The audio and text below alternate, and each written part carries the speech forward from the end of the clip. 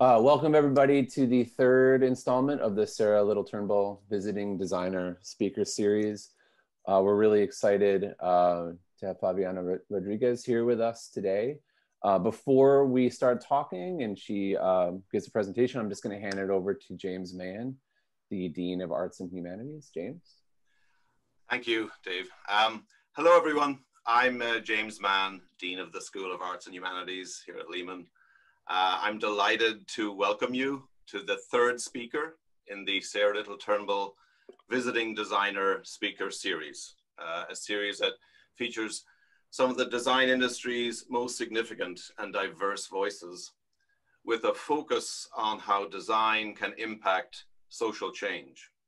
The series is generously supported by the Sara Turnbull Foundation and is hosted by the Lehman College Art Gallery and the Department of Art at Lehman College. Today, we are greatly honored to have Favianna Rodriguez, who will be discussing gender and sexual identity in the world of design with our own David Schwiddick, Professor of Art here at Lehman. Before introducing our speaker, I would like to take the time to announce, especially for the students in our audience, the Sara Turnbull Design Fellowship, which I've now put as my background, which offers grants and stipends of up to $1,500 to currently enrolled students for the purpose of developing a design-related project that addresses well-defined challenges in the design field, or to cover the costs of taking part in a design-related internship opportunity. You can apply for the grant or stipend by going to the website of the Lehman College Art Gallery, which is lehmangallery.org, and clicking on the link there. And I encourage all students to apply. And that's what it actually looks like. So we are absolutely delighted today and honored to have as our speaker, Favianna Rodriguez, actually technically inviting her back to Lehman since she has been to Lehman in the past. Favianna Rodriguez is a visual artist and social justice activist based in Oakland, California, where she grew up. In her art and her activist practice, she addresses the topics of immigration, gender justice, racial equity, and sexual freedom. In her practice, she boldly reshapes the myths, stories, and cultural practices of the present, while healing from the wounds of the past. Her work includes visual art, public art, writing, cultural organizing, and power building. She leads meaningful collaborations with social movements that lead to resilient and transformative cultural strategies. In addition to her extensive studio practice, she's the co-founder and president of the Center for Cultural Power, a national organization igniting change at the intersection of art, culture, and social justice. She's also been involved in setting up many cultural centers and design studios. She especially emphasizes the potential impact of design projects on the world and the importance of diversity of design to address the issues of gender and racial justice in a design culture that has systematically excluded the voice of people of color, and especially women of color. She trained as a printmaker, which she holds is a more democratic medium for art, and which has been used throughout history as a tool to expose the truth and fight for justice, as for example in the political posters of the Black Panther movement. Favianna is a recipient of numerous awards, including the Robert Rauschenberg Artist as Activist Fellowship, the Atlantic Fellowship for Racial Equity, and the Soros Equality Fellowship. I'm delighted that she's returning to us, and I look forward to her talk today. Thank you.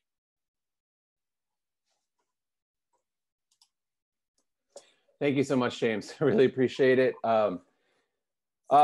Before we get into the talk, I just wanted to say that we're open to questions from the audience.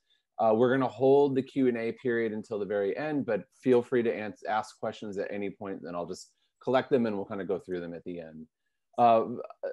Favianna, you have a presentation to give us, but I wanted to just kind of start off by asking you how you sort of got into design to begin with. Can you talk about that a little bit?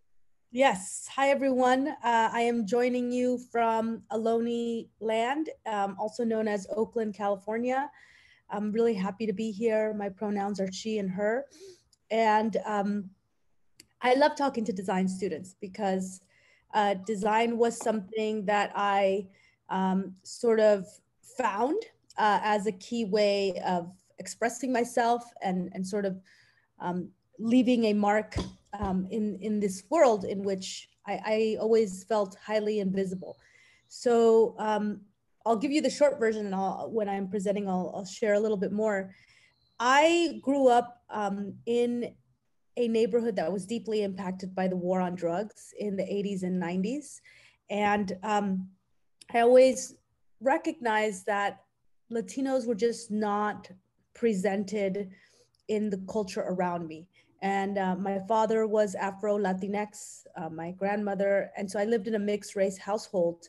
And I definitely did not see depictions of Afro Latinx around me. And so for me, making art was a way to make myself visible. And I always made a lot of art.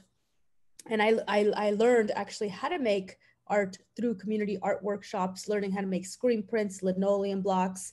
And at the time, because not everyone had a computer, I would use a Xerox machine to sort of compose things. And then the internet was born, and it was my last year in high school. And I remember just hearing the sound of the modem. I don't even know if y'all know what that sounds like, but it was like a little dial in. And then I would just feel connected to another universe. And that's the year when I first learned desktop publishing. It was Adobe Photoshop 1.0. Actually, computers were only in like black and white mostly. And I was just fascinated that I could design something on my computer and that I could share it with the world. And so I taught myself how to code in 1999, right before the sort of big .com boom. And I think it was really important because I learned basic, web language. But really, I think I just learned that you could find the tools to express yourself and that you could learn yourself because you didn't have to go to school for it, right? Because they were not teaching design yet because design was like pretty new. And so I taught myself, and I taught myself so well that I ended up actually starting my own web company. And that was really, that's what opened me up. And you'll see that a lot of my art is actually inspired by the blend of printmaking and technology. Great, great. Yeah, so that's how you got into it. So tell us a little bit about what you've been working on during your career and how it sort of intersects with activism and. Great. And then should I go ahead and start my presentation? Yeah, go for it. Yeah. Great. Yeah, because I'm a visuals. I'm gonna walk you all through a bunch of like concepts. And just so you know, I've designed all of my slides, meaning a lot of my slides are my own work. They are the way that I really want to express myself. So let's go ahead and do that. Okay. Great. Can everyone see a culture is power slide? Yes. Great. Great. So for me, the sort of key idea that I always go back to is the idea that culture is power. And that is that what we create, what we see in the world around us is very powerful. It actually shapes our imagination. And so when I was growing up, there was no like cartoons with Latino characters. I mean, Dora the Explorer didn't exist yet. Selena, the musician, hadn't even been, she hadn't really made it big yet. And so I didn't really have depictions that looked like me or dolls or anything. Like I just didn't, we were invisible except for maybe Speedy Gonzalez, which was a very, kind of racist representation of Latinos. And that really affected my perception of myself. I didn't really like who I was. I didn't understand how to, do my hair. I didn't really understand my culture or what we ate because all around me was predominantly white culture. And so it affected me and it affected my self-esteem until one day I saw a muralist in my community painting a mural. And this was also the era of the birth of hip hop, right? It was the 80s. And I was just like so blown away to see that somebody could make something on this big wall. And so when I think about the power of culture and design, I think about the ways in which it can expand our imagination, but also make us feel seen and make us feel visible.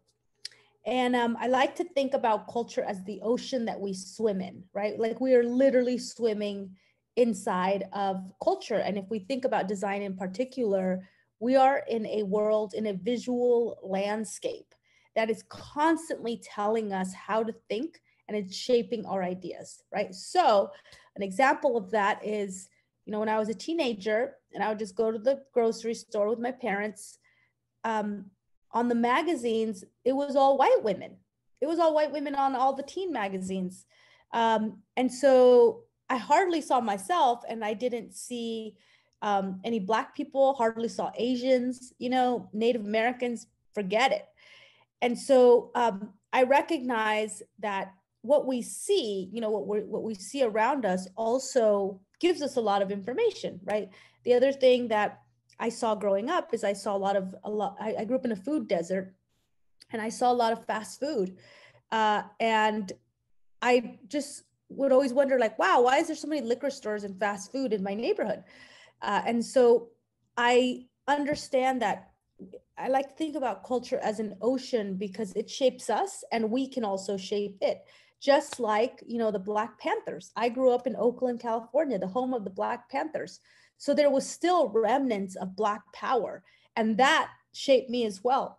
Seeing graffiti, I was like, whoa, what's that? Like, what are those big, bold colors, top to bottom on the street that are just sort of a sign of resistance? Because I was growing up in a concrete jungle. This was the crack era. Like, this was very, I wouldn't even really go outside to like take a walk or anything, or like ride my bike, because I lived in gang territory and drugs was devastating my community. I mean, I remember looking out of my window. I live in the same house that I grew up in, and just seeing gang fights. And my parents had to work very hard to try to get me to a school where there wasn't a lot of gangs.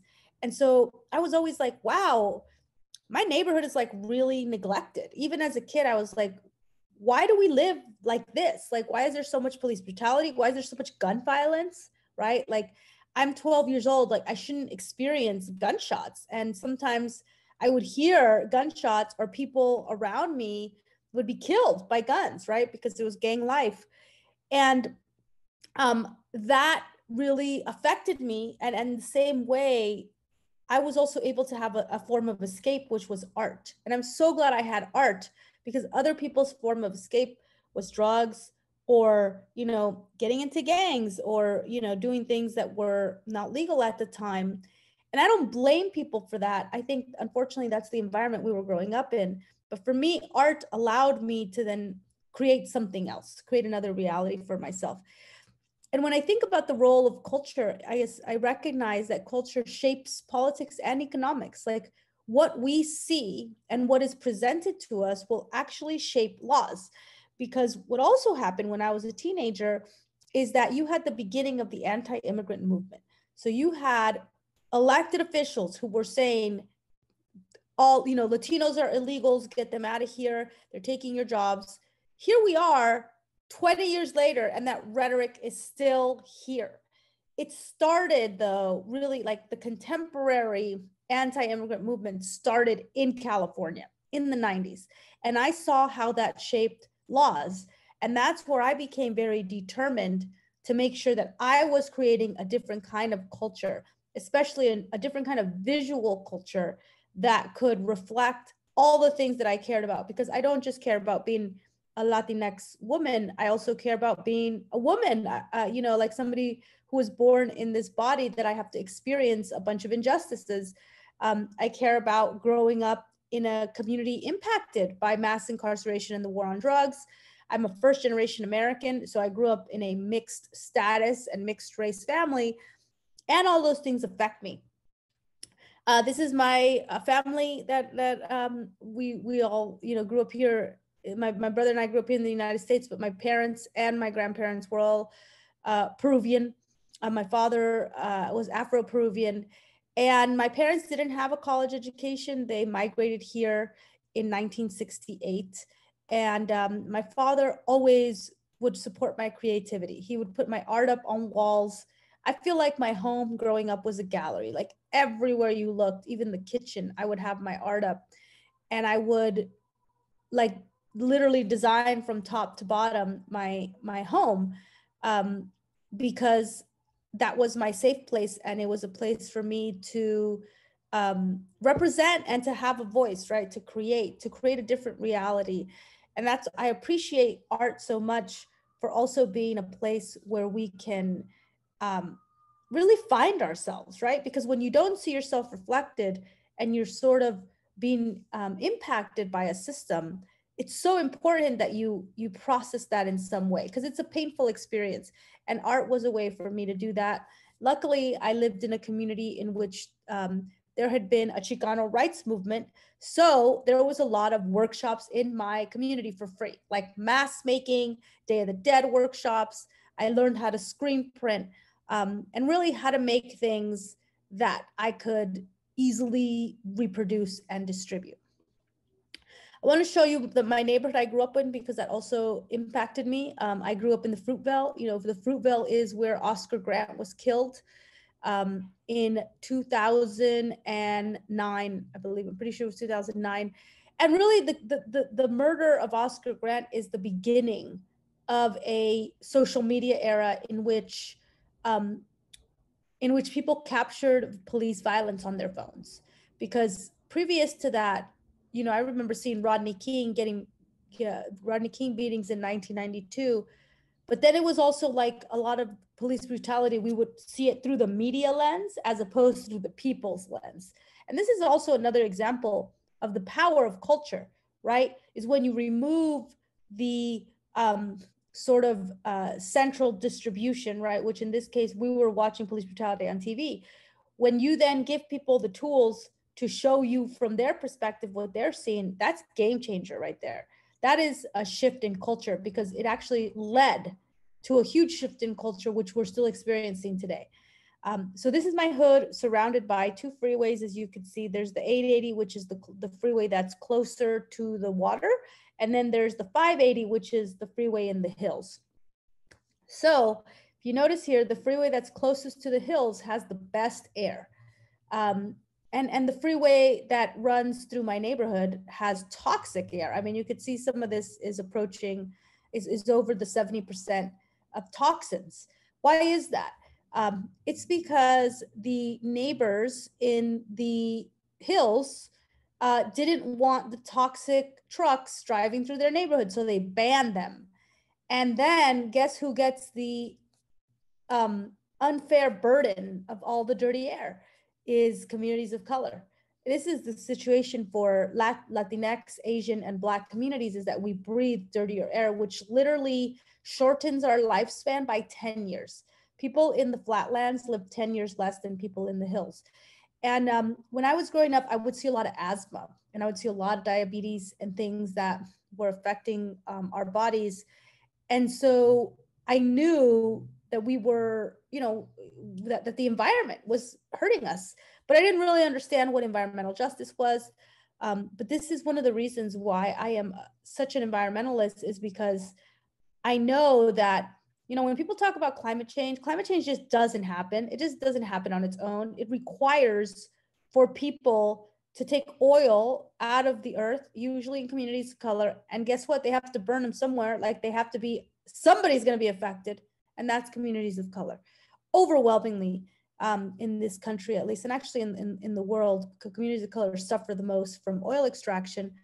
And so this shaped me tremendously. And so when I talk about what are the things that I make today, what are the things that I design, a lot of the things that I design are the things that I experience in my life, because it's not about one thing. It's about all the intersections of things.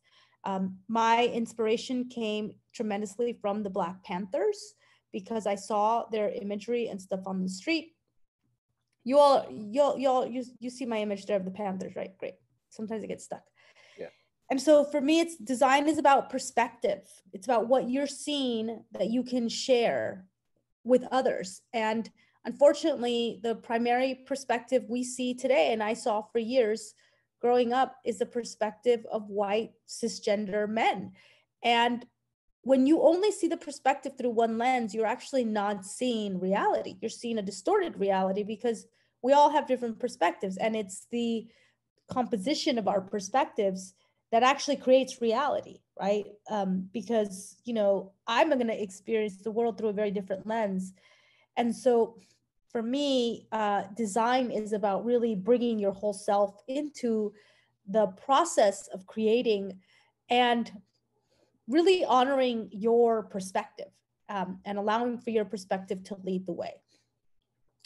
One of the things that, you know, I'm gonna now move into really what specifically my gender work, and specifically, I've been tremendously inspired by feminist movements, but I would say the one that most has inspired me has been the Me Too movement. And it's inspired me because it shows me the power of story. So, you know, today we're talking about the power of design and visual culture largely, but there's a power to the story as well. In reality, we have power in many ways. We have power with what we create with our hands and how we use our voice. And similar to the Black Lives Matter movement, telling stories is important. We have to be able to talk about what we've experienced and tell those stories, because in telling those stories, we can shift policies and we can help illuminate patterns that may not have been illuminated before. In this case, it's not that sexual harassment didn't exist. It's that we needed the stories to illuminate and to help us actually feel as a society just how deeply, deeply embedded this is. You know, if you remember my slides, culture, politics, economics, the political sector hasn't changed when it comes to Me Too. I mean, there is literally a Supreme Court justice and a president with massive, massive claims and stories of sexual assault and harassment. But culture has changed, and it's changing, and it's always going to be moving faster than politics. That's why I love being an artist, is because what we make is actually the beginning of the normalization of an idea, right? And when an idea becomes a law, that means that that the final manifestation of that idea has been codified. But we create the idea and we normalize the idea as artists. This is something that I always like to use for myself in my artistic practice, and that is that how is my art helping people take action, but also how is it spurring new ideas, right? Often when we're taking action, we are taking action to say no to something, right? So we're saying no to the climate crisis, no to police brutality, no to sexual abuse. But we also have to be about our yes. Like, what are we saying yes to? What are the big ideas that we want to embrace? And I always, as you know, an artist designer, I'm about the ideas. I want to depict the kind of world that I want to live in the future, that I want people of all genders to thrive in. And so for me, the world of ideas is very important. This is some of my work. My style has just evolved a lot over the years. I think that the main thing that has really informed me, though, is composing with an intent to communicate power, right? Like, I want to show power, and maybe it's because I didn't feel powerful growing up, but in my colors, in my use of lines, I'm communicating a sense of boldness, and also, you know, as an artist who was trained. I was trained in what I would call mediums that are about the people, right? The people's mediums. I was trained in screen printing, in Xerox. You know, I would make my Xerox flyers for all my marches, cutting little things out and then sizing them and then gluing them. I always learned that the power of the black line, that the black line brought things all together. And so you'll see that a lot in my work. So a kind of key moment for me was coming out about my abortion in 2012. And I came out because, first of all, I had an abortion when I was 21 years old, when I was in college. And, you know, growing up in a Latinx family, my parents never talked to me about sex. On the contrary, a lot of the messages that I got were, keep your legs closed, don't get pregnant, don't let anyone touch you. Very pain-oriented messages, right? I didn't have joy-oriented messages. I didn't have any messages that really gave me agency or just taught me about how do you have sex in a way where you you're communicating and you're getting your needs met, but you're also able to communicate your yes and your no. So unfortunately, I was not able to communicate what I didn't want, and I ended up getting pregnant when I was 21 years old, my third year, and I had an abortion by myself. It was a very scary moment. And my partner at the time just kind of like disappeared, was not supportive, which kind of goes to show you like what kind of partners I was choosing. And that is all related to the fact that I just did not have anyone showing me about how to have healthy relationships. So I had unhealthy relationships. One of them ending up in a pregnancy. So what I thought about at that time, well, first, it took me 10 years to come out about it, right? 2001 to 2012, 11 years. And for me, it was a turning point because I realized, in the same way that I was talking about the Me Too stuff, is that telling our stories is so important. Like communicating our stories and what we've experienced is a big part of my design process, is that I am going to talk about openly the things instead of feeling shame. I'm going to use art to be very bold in my thinking. And that's when I started creating this kind of stuff. And this was a turning point for me because it really I sort of came out of the closet about a lot of things. First is that, I was slut shamed all throughout high school. And I even was in a book about like how slut shaming really affects people.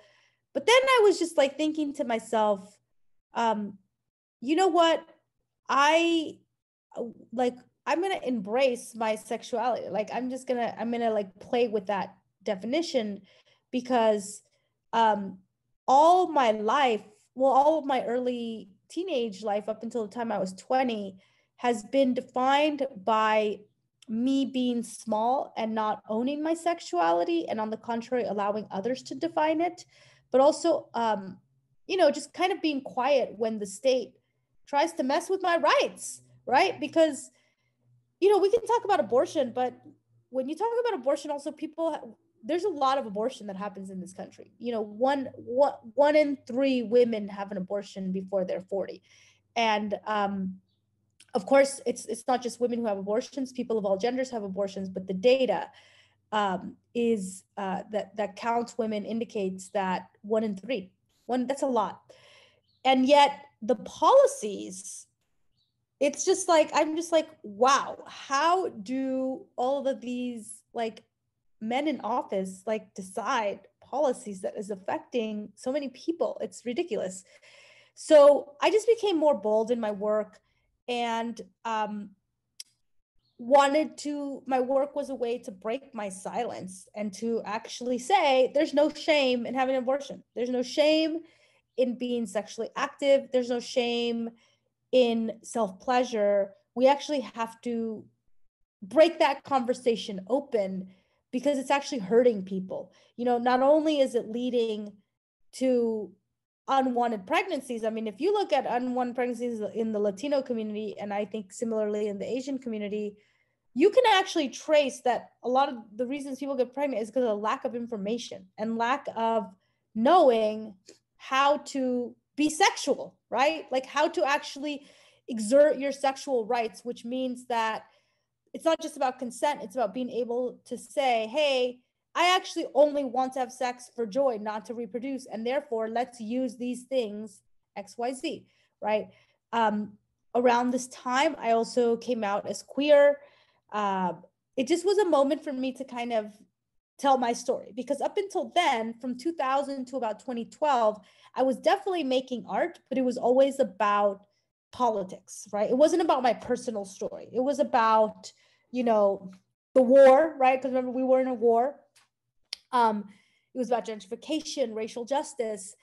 And then I just realized that, like, I can't go on making art without actually sharing my perspective on why these things, I can't just say, be pro-choice. Like, I actually should talk about my experience, because that makes it so much more powerful.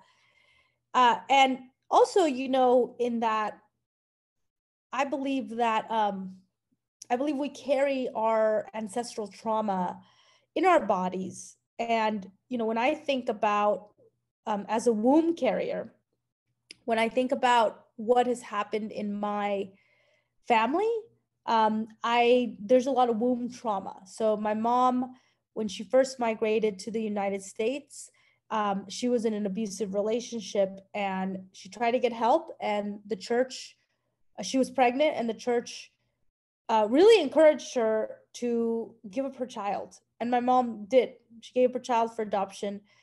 And we didn't know that she had a child for 31 years. I didn't know I had an older brother for 31 years until he found us.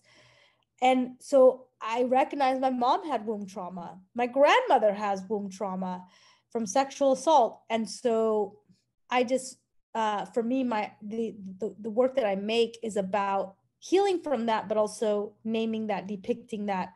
So it's not just about, and it's not just about my pain, it's also about my joy, as you can see here.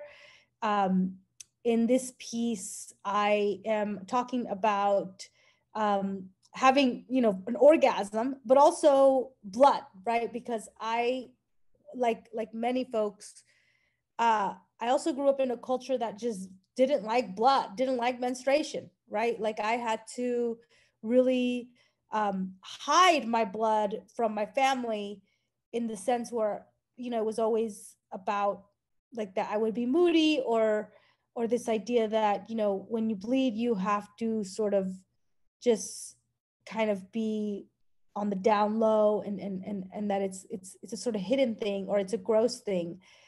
And so all of those things I'm unlearning, and I purposefully put them in my art in order to destigmatize them.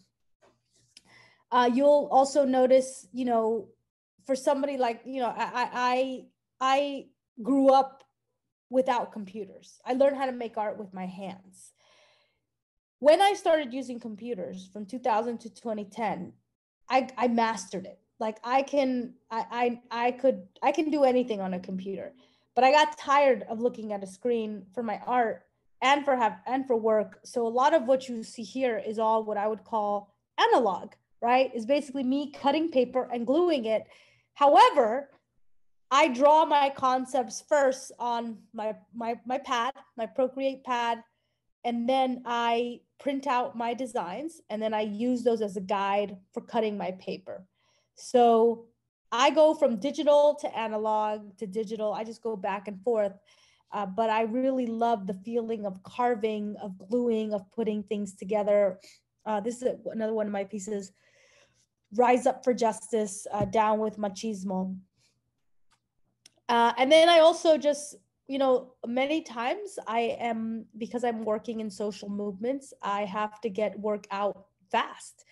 And in that case, what I do is I make a lot of my textures in analog form, and then I import them over to my design program, and I mess with them. So I really love this going from digital to analog, because it helps me, you know, working with your hands is so important, and actually starting with your hands, starting in the physical realm is important before going over to the digital realm. And so I try to start analog, go digital, and then go back and forth. This piece is a linoleum block with screen printed words on it. This piece, Women Pay the Price for the Decisions by Men. just like these are stats from 2010, but they're still very applicable, which is of the 50 million displaced, 80% are women and children.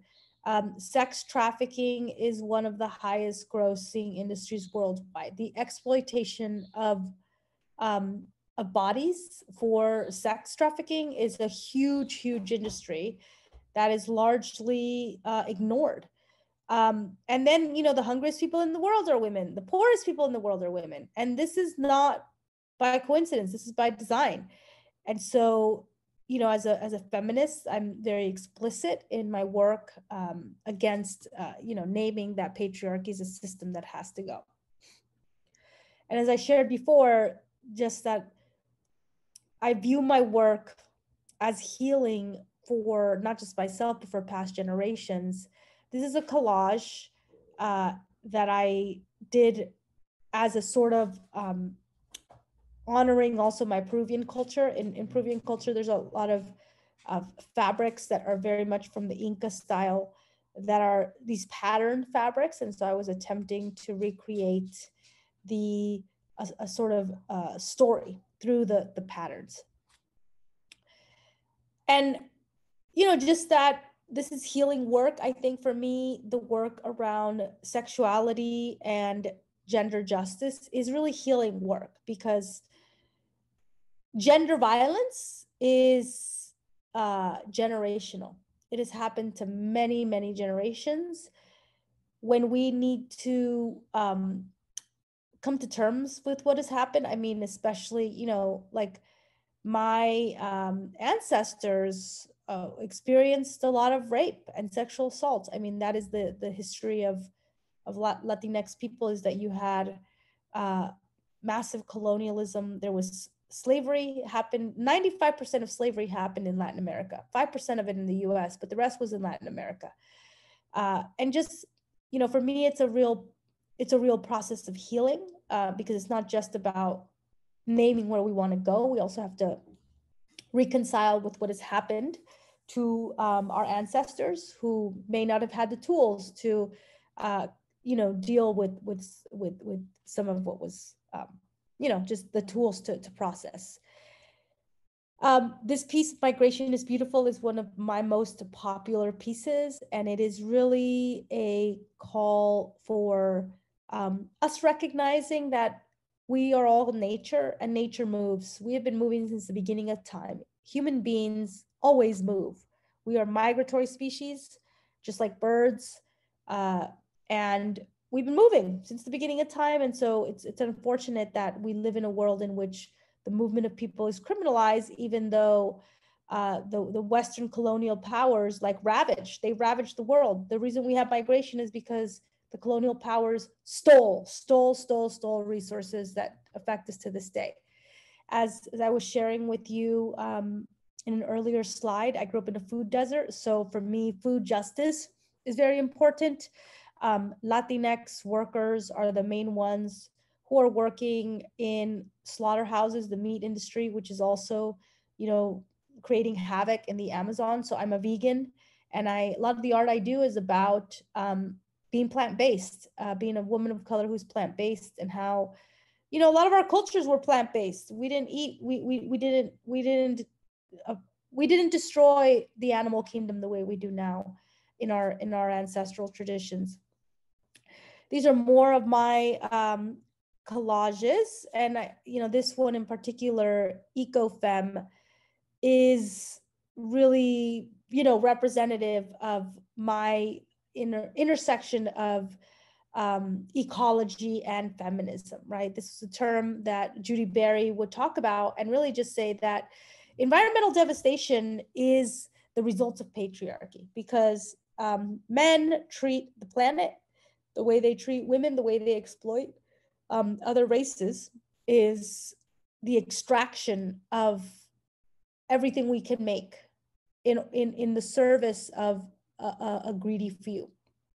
So for me, my environmentalism is about really protecting life. And this is really, for me, this is also involved with my work around protecting the right to choose, because I do think that when we're talking about protecting life, I'm talking about protecting oceans, protecting forests, protecting the animal kingdom, protecting also people, humans, right? And also knowing that we are able to give life, and that also is like a huge responsibility that needs deep decision making, and that throughout our cultures, throughout history, there was abilities for us to to terminate pregnancies when we needed to. So I try to connect all the dots in my work. This is a piece I did for the People's Climate March. I my goal as an artist is to do intersectional stories. I'm gonna zoom past some of the recent. I want to make sure we have time for questions. This is some of my most recent pieces that I've been doing for around voting. So this piece, these works, I design on my computer. I cut them out in linoleum block, and then I print them, or I screen print them. This is a digital piece. This is also a digital piece, talking about voting for Mother Earth, voting early. This year, of course, it's not enough to say vote.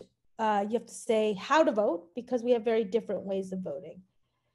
And then finally, this one, which, I just, for me also, it's so important to design in a way that responds to the moment, right? So when we hit 210,000 dead from COVID, it was also, I think, around the time when new news came out about Breonna Taylor's death. I really felt that it was important to talk about the dead.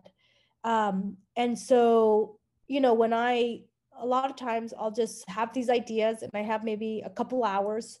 So I'll just make my design in Procreate, get it ready, send it to my team, and then we'll make screen prints, right? Well, next thing you know, we have 100 of these as screen prints.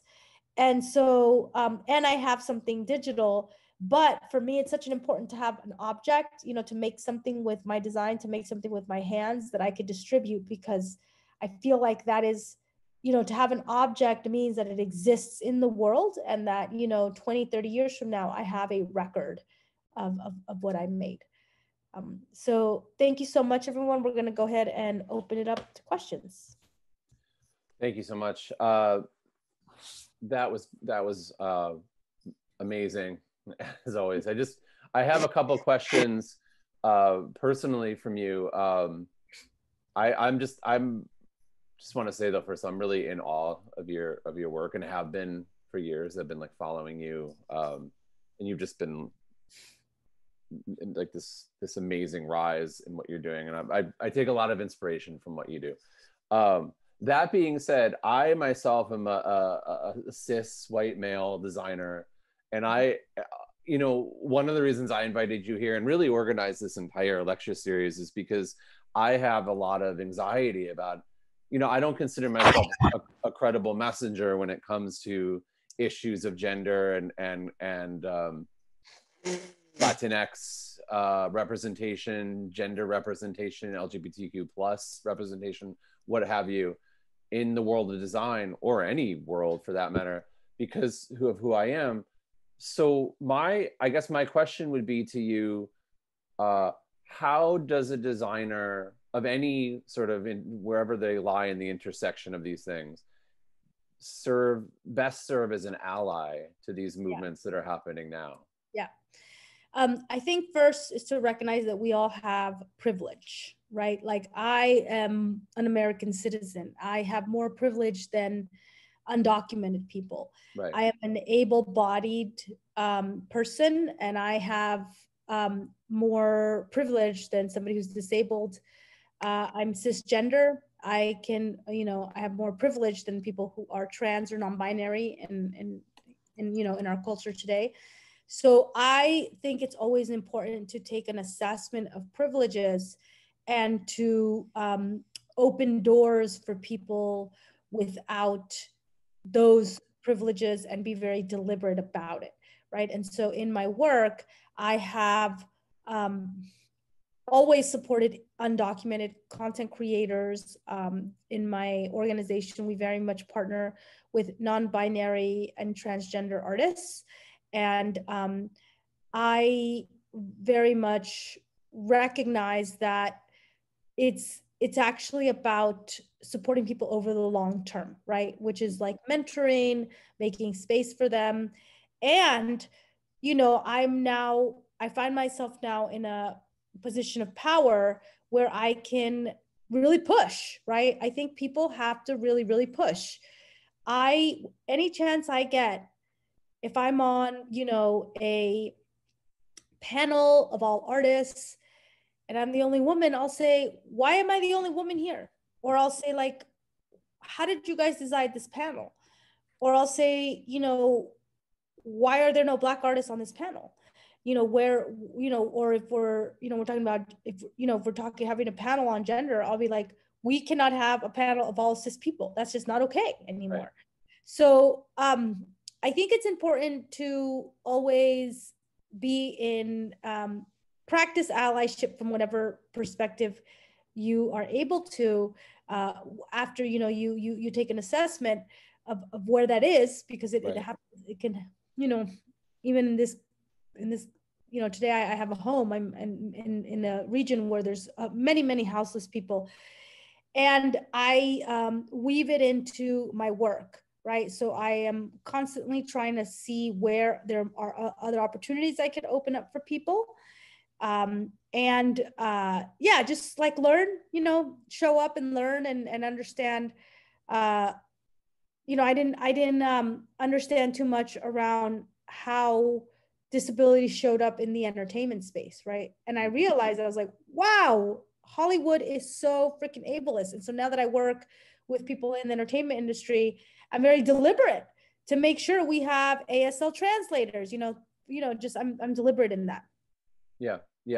In fact, it's interesting you mentioned that. One of the things that we wanted to do for this series is, because it's about inclusion and diversity, is to include people that can't hear, right? They're unable to listen. And then of course people can read lips, but it's a, you know, it's a less than conceit. So we were looking at options for Zoom, like how do you use Zoom and how can you do captioning? And it was extremely complicated and arduous and couldn't ultimately work for a few different reasons. So that was just like one issue we were trying to tackle while doing this. And it's just like, there's the software, Silicon Valley is not there yet. You know, it's like, I have another question here. Artists are often described as predicting the future. However, I think most of us live in the past, while artists are bold enough to look carefully and critically at the present and share with us what they see. My question, Favianna, you have also leveraged design tools and strategies to communicate. Do you feel a tension between presenting yourself as an artist or a designer? For you, is there a distinction? Yeah. So no, I don't feel a tension. I used to, when I try to keep things separate, because for 10 years I had a design firm, and so I was a designer for hire. I'm no longer that, because I was like, wow, like all my best ideas are going to clients, and I just, you know, I'm not an idea factory either. So I decided to stop. I decided to more like just focus on my own design work and like really think about how different forms affect different people. So I'm now doing short films. I think that social media is its own kind of, requires its own design, mobile stuff. So I don't, it's not a distinction. However, I do think it becomes a distinction when I'm collaborating with clients, because if I want to show up as an artist, often I need more spaciousness for my ideas. Whereas with design, it is really about an interaction with another. It's about collaboration. It's about also identifying, your set of how you measure success is different than how you would measure success through art, right? And I'm aware of that. And I think it's an important distinction, because when I'm working on a design project to help end the climate crisis, like it needs to help end the climate crisis, period. The way I assess it and how I determine that is a different set of questions than me just making art about the climate crisis. So yeah. Yeah, I have like a follow-up to that. What do you think about the gallery system? I mean, I know it's different on the West Coast, but are you represented by a gallery? No. Yeah, I'm not. And I actually have never been approached by that, which just tells you, you guys, racism in the art sector is so bad. It is so bad. Like, I am a artist who works with like major companies. I work with Ben and Jerry's. I get public art projects all the time. Like, I'm an established artist. Thank you. I'm hungry now. Yeah.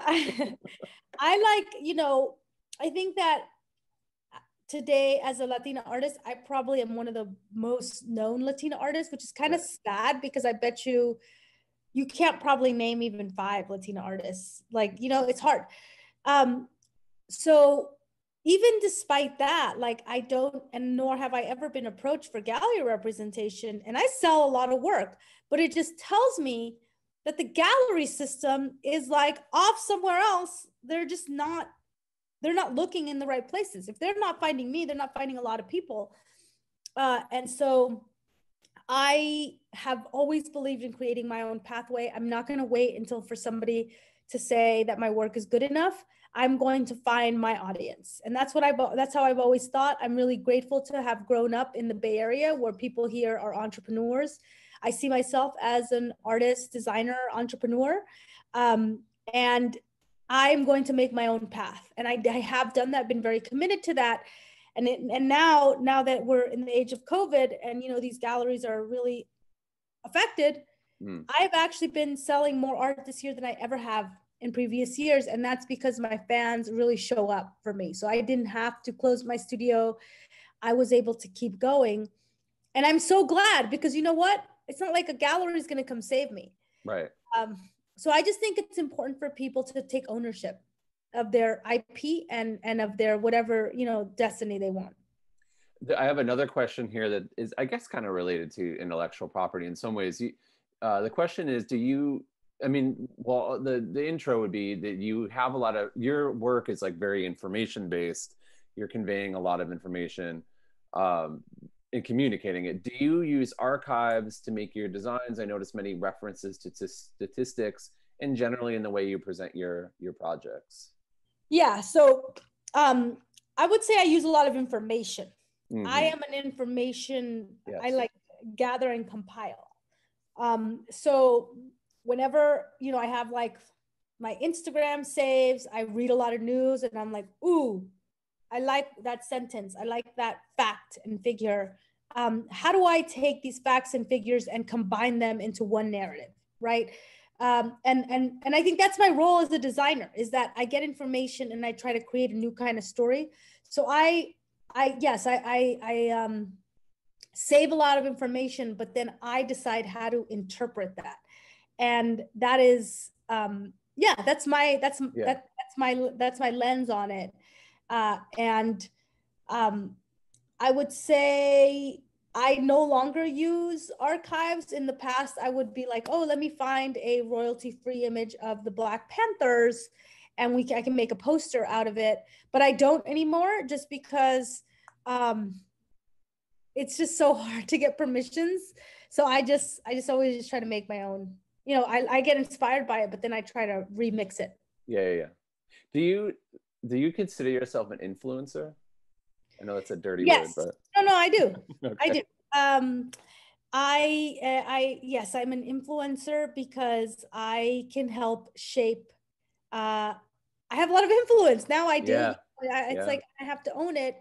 I have a lot of influence with my organization, with my social media account, and so I very much think about what I'm going to post. Like, I'm like, how am I going to talk about, like today I'm going to make a voting video. So I have my Biden Harris shirt. Nice. I'm going to make a video about all the things I care about as a California voter. And, you know, just kind of demystify the whole process. And so, yes, I take that responsibility very seriously. And I spread the word on all the things I care about.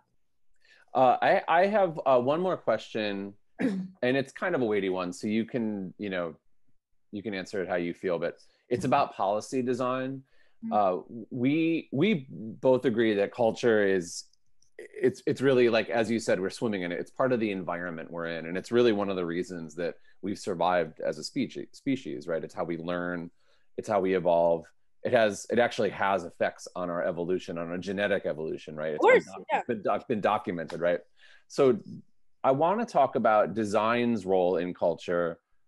You mentioned, where you live or where you grew up is in between two giant freeways, and the freeway by you, has trucks on it. The other one, the communities, they're banded together to ban trucks, which is a policy change, right? Climate change, for example, I think since like the 90s, we've been told that climate change begins at home, right? It's like, recycling and not using plastic straws. And it's, in other words, it's the individual's responsibility, right? But the fact is that this problem is a global human problem, and it requires governments, massive scales, to change the policy. Absolutely. So my question is, and like you said, culture shapes laws, and I actually consider laws to be a part of our culture, right? And it shapes us. And in fact, RGB believe this as well, right? That you change the culture with law. What, as designers, like, what can we do to influence policy or even help design that policy? Yeah, we have to tell the stories of who's impacted by that policy. When we're talking about climate change, we can't talk about rising sea levels. You have to talk about the kids who are breathing dirty air. You have to talk about Flint. You have to talk about, you have to tell the stories of those affected. As human beings, we want to hear human stories. Right. And so, when we're talking about, like the impacts of Trump's immigration policy, we have to show the stories of immigrants. Who are these, how are the parents affected? I mean, these kids in cages are going to be facing lifelong trauma. So I would say, do your research, but also show from the perspective, but also show a solution. I think that it's not enough to talk about the problem. Right. Propose a solution, and the solutions are there. If we want to talk about climate change, we have Green New Deal. There is so much you can do with Green New Deal. Right? We can talk about moving off of fossil fuels.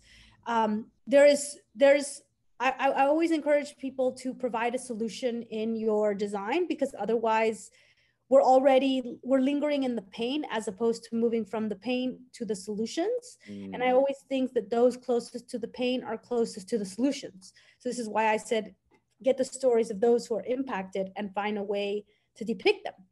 And then finally, I would say is that policy is completely shaped by culture. Yeah. It is like it's like the more you can normalize an idea, that idea will eventually become normal, and so it'll be codified. Yeah. But for many times that idea may not be normal. So imagine 10 years ago we were not using gender pronouns. Right. And now it's normal, right? Things can be normalized. But it's about kind of showing that concept in as many representations as possible. Well, Favianna, thank you so much. I just want to say again, it's really an honor. It's like a high point of my year to speak to you. I know that's not saying much because it's been a terrible year, but this is like the high point of my year so far. You're one of my heroes. So thank you so much for meeting with us today. I know, you've been an inspiration to me for the last over a decade now. I know you are to our students. So thank you again for meeting with us. And I appreciate it. I gave everybody your Instagram account information so they can follow you. Your shop is up here. Yeah. Okay. Great. Yeah, we'll eat ice cream. Yes. I promise. Yeah. I promise. Thank you again. And thanks to everybody for coming, and James Mahon for introducing the talk. Thank you so much. Yeah. And we will be posting this up on the gallery website pretty soon, a couple days. So thanks again, everybody. Thank you so much. Thank you. Bye-bye. Bye-bye.